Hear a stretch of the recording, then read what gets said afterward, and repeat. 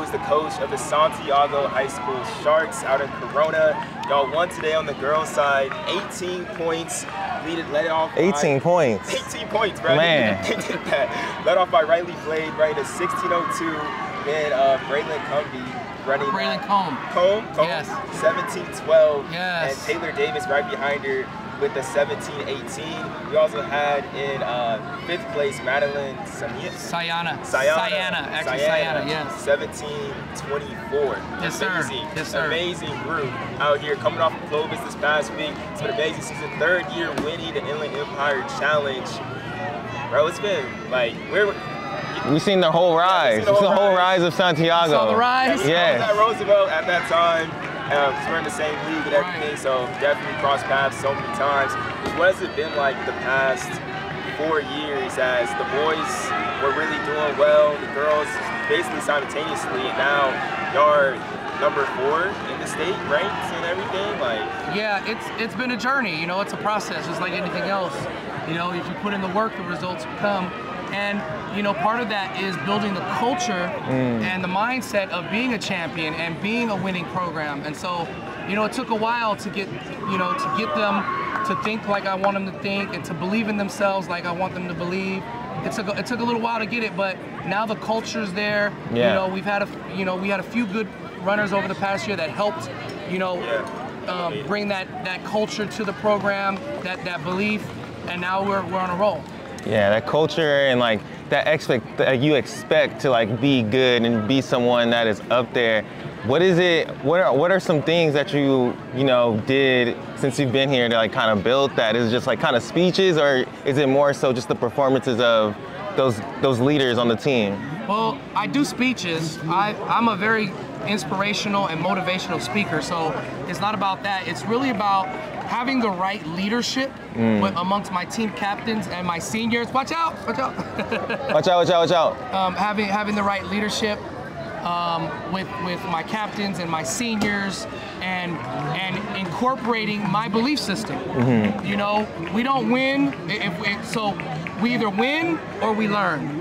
Yeah. And that's what we go on. And as the years have progressed, and we learned a lot, and now we're winning.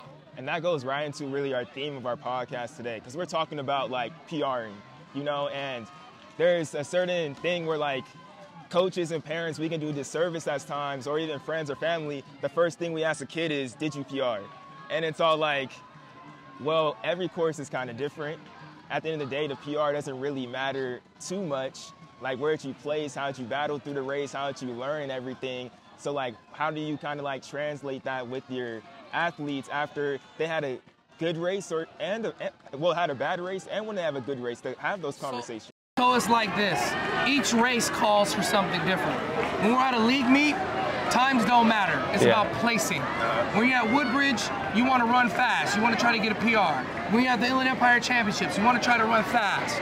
So each race brings upon its own goal for the day. Yeah. So Clovis, you know, we're in a battle for the state title. So you kind of gotta know where your state opponents are. You gotta kind of know where the Division I opponent. You just gotta be aware of the athletes you're competing against. So it just depends on the race. Some races are meant to try to run as fast as you can. Some races are meant, forget about time, it's about place. You gotta try to get that place. I think that's where like coaching and the parents really comes in, of like identifying the objective for each race. Yes. You know? I believe all the good coaches will have an objective for their team each race. Yeah. It's because each race is different. Yeah. It's not, I mean, we would love to run a PR every race out, but that's not realistic. So, you know, you have to understand what the course is, how difficult the course is, how much competition might be there. All those different things. And then, I think this will be our last question to get you out of here. Just how do you translate that when people could be combative, or just like the growing pains of building that culture that you're trying to build at Santiago? I believe that to come from like parents and outside, and just even like athletes at times as you went through the transition of taking over head coaching. How did you have to combat those growing pains and really translate like, this is our objective and like this is the way we can go to success? So basically, With regards to coaching, I'm the professional. Yeah. So like if I'm sick, I'll go to the doctor and I'll see a professional. If I need a lawyer, I'll go see a lawyer. They're a professional at what they do. I'm a professional at what I do. So I stand firm on what I believe and what I know, what I'm teaching. So ain't no parent gonna come and tell me what to do in my program. Ain't no athlete gonna tell me, oh, I'm doing training on my own. There's no need for all of that. Yeah. If you come to my program and you do the training and you follow the program, you're going to be successful. You're gonna run faster. You're gonna run personal records. And so my main goal, one of my main goals with my team throughout the year, stay healthy. Yeah. You can't run a personal record, you can't win a race, you can't win league titles if you're injured or sick. Yeah. So I put a high priority on keeping my athletes healthy and injury-free and feeling their best when it's time to race at the end. So it's a process of making sure that they peak and run their best at the end. So as well as we've run, I still feel some of our best racing is going to take place later in the season. Yeah. You got Mount Sac next week? We got Mount Sac. Riley won't run at Mount Sac next week because this makes 2 races in a row. She'll be preparing for the postseason. And I may pull 1 or 2 other girls out, but you know, we're gonna make sure that those that need to run that race will run that race. Those that need a break or need to just kind of prepare for the postseason, that's how I do it. It's about making sure they're right. So we don't run every race every weekend all the time. It's about being strategic as a coach and positioning your athletes to be successful. I'm sure you're planning a long postseason, so. Yeah, the girls especially we're planning to go to NXN. We believe we can make it. I feel like we've got the right team in place. And you think about it, all those girls are coming back except 1. That's crazy. Oh, bro. Big 8, man. Oh, man. IE. All those girls are coming back except 1.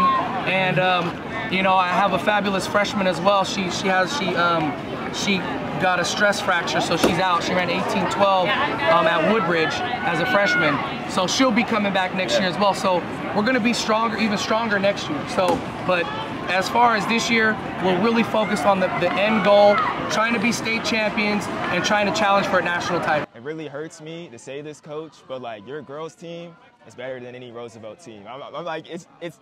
I think you guys are. I think next year is going to be like special. I think y'all are better than that boys team 2017. You'll hear it first from me now. I think I could have 3 girls break 16 minutes at Woodbridge next year, maybe 4. Damn. Yeah. So we'll see. We'll see. I mean, I feel good about it. The athletes are responding appropriately to the training. Riley is leading the team as a good leader.